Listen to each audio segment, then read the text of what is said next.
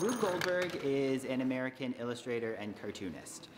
He's very well known for his fantastic machine drawings. He would take an everyday concept like wiping your mouth with a napkin and create this ridiculously, wonderfully complicated way to achieve that using household items.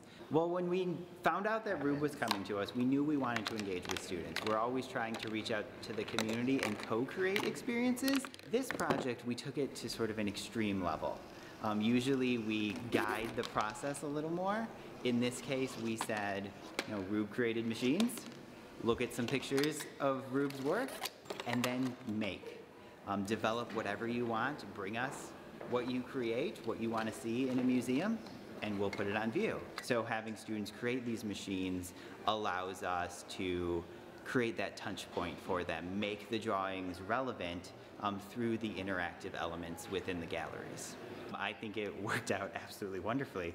There was some definite nail-biting experiences throughout this when I was like, oh Lord, what have I agreed to do? What is this going to look like? But it's phenomenal.